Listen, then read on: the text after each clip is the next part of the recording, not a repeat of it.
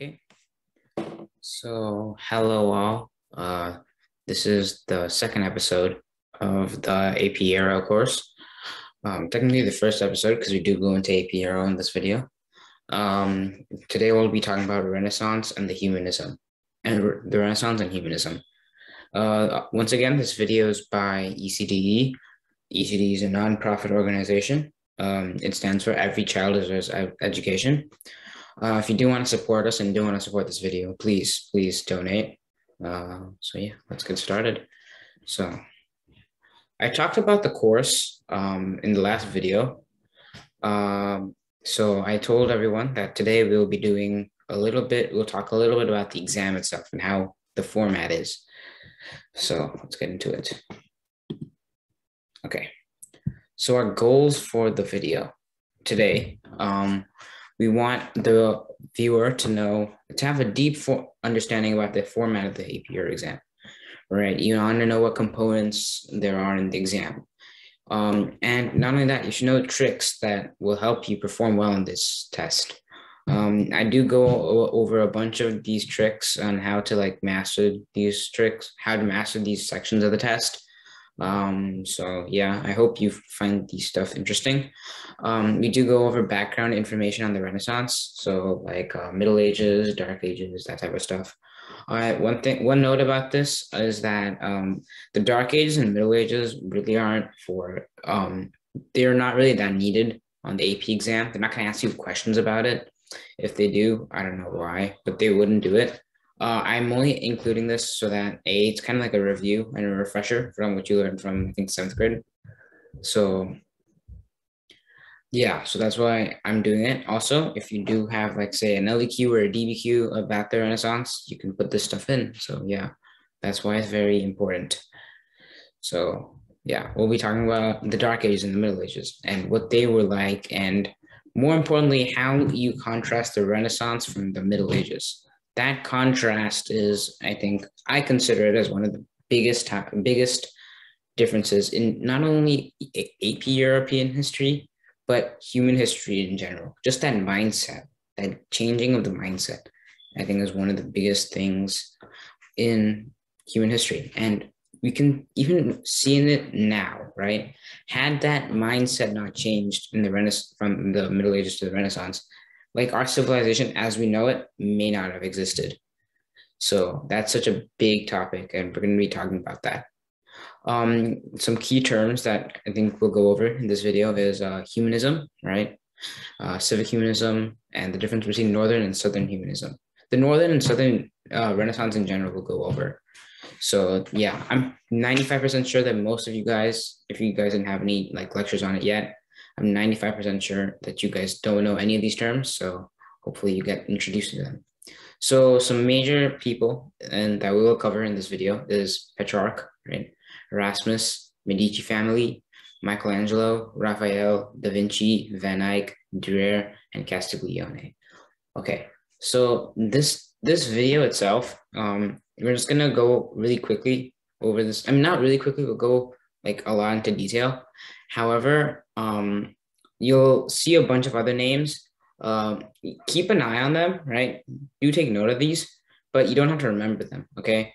These aren't that big names. These are the major names, okay? So remember to remember these names and remember who these people are, what they did, okay? So yeah, let's go. Next step, right? So the first part of the AP Euro exam, the MCQ. The MCQ stands for multiple choice questions. 55 questions in 55 minutes. So essentially one question per minute. And I don't know how you may think this. Some of you think, oh, okay, one question per minute. It's multiple choice, right? It should be pretty quick. It shouldn't take me 55 minutes. Well, it's based on a passage. So they'll give you a small, a small part of a document, right? Maybe 1 or 2 paragraphs. And then there'll be 4 questions on it. So you'll have to answer them, but you'll also have to read the passage. So now you guys may be thinking, wait, if there's a passage involved, then we're definitely not going to get 1 minute per question. There's going to be a little bit more. Well, what I did on the test is that I spent a good amount of time just reading the passages, just making sure I understand. Because if I can understand the passages, then the questions themselves will be a breeze. Okay? If that makes sense, right? The better you understand the passage, the more easier the questions will be. If you don't understand the passage that well, the questions are going to be much harder for you because you don't have an idea about what the questions are about. So read the passage really carefully and really strongly. Don't, I mean, obviously you should worry about time, but like you can take a little bit more time on this because answering the questions themselves won't take as much long. So that's what I do. So the MCQ, there will be like four options, right? A, B, C, D. There will be two that you can instantly say, okay, those two are wrong. Okay, you can cancel those two out. And there's two, and this is a really hard one because there's two that are precisely really similar to the answer. Two that are super close to the answer, and there's just one that is slightly better. So you have to really watch out for that. If any of you guys have taken the SAT or the PSAT, you guys may know that this is kind of similar, right? 4 questions, 2 are definitely wrong, but 2 are just so close, and it's like one word that changes the entire thing. Steve Harvey here, my good friend. This meme, right, or this picture shows how multiple choice questions are like. These 2 are correct. These 2 are wrong, right? But what are the difference between these 2? That's exactly how the MCQ is, and that's what you need to master for this. So the MCQ necessarily won't test you on the facts, right? They're not going to ask you name all the royal rulers of Britain during the Stuart dynasty, right? They're not going to ask you for all that stuff. Or what is the precise date of the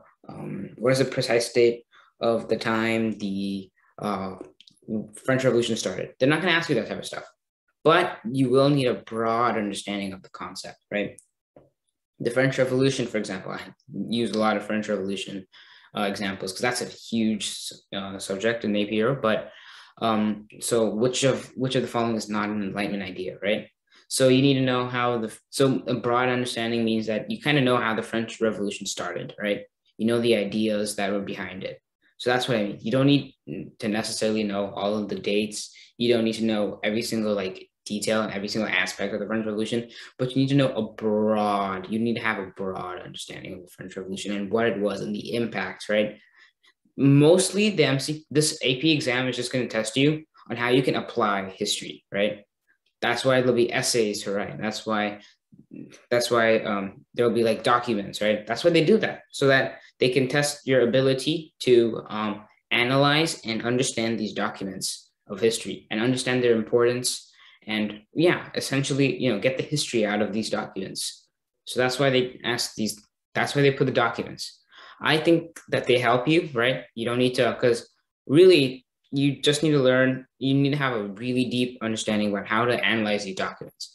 You don't really need to focus on remembering all the facts or anything, but you need to have one big skill that you need to focus on: analyzing the documents. If you can analyze the documents very well and you have a decent, pretty good understanding of European history, you will do really well on this MCQ.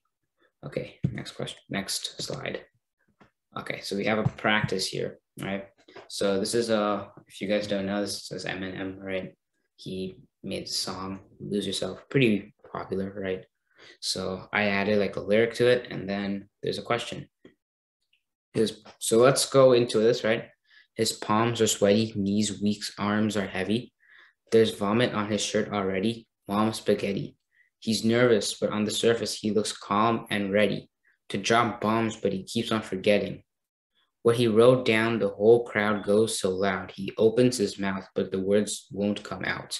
Okay, so now we read it, right? So we have kind of an idea of what this is about, right? Eminem, in this part of the lyric, doesn't necessarily say what the thing is about, but you can tell, right? This guy is kind of nervous, right? He's very nervous. Obviously, looks like he's about to perform because the whole crowd goes so loud. You can say he's a rapper because he opens his mouth, but the words won't come out. What he wrote down, or a poet, whatever one, to drop bombs.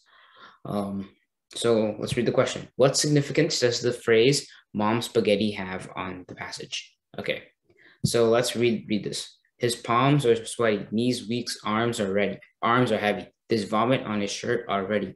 Mom spaghetti. Okay, So instantly I can already tell mom's spaghetti and there's vomit on his shirt already. So you can imply that this vomit is mom's spaghetti. So now why would Eminem add this phrase? There's vomit on his sweater already. Well, this is to indicate that he's nervous, right? If you're vomiting, you're kind of nervous, right? That is a sign of like being really nervous. And the rest of the passage talks about, oh, sorry, wait, hold up.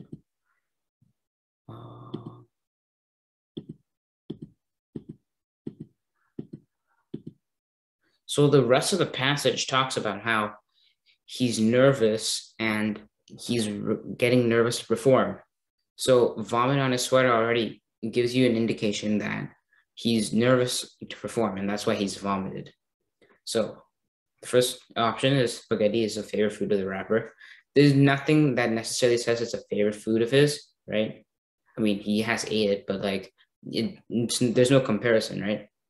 He doesn't say he likes it or anything. So I'm pretty sure that's not the answer, right? The mom spaghetti indicates how nervous the man is by highlighting his vomit. That is a good answer, right? That's what we were talking about. The spaghetti is a symbol of home, and thus the rapper, due to the food, is feeling homesick. Well, he doesn't talk about how he's feeling homesick. This does say that this guy's not feeling too well, right? But there's no mention of home, right? Mom spaghetti, but there's no mention of how he's feeling homesick, right? He's just feeling nervous. You can't tell he's feeling sick or anything. You can't tell if he's feeling homesick or anything. And spaghetti is the fuel of the rapper, right? I mean, this is kind of true, right? He has ate the food, right? But right, that doesn't. There's no significance in the passage, right? He's ate food of spaghetti. He ate spaghetti for like dinner.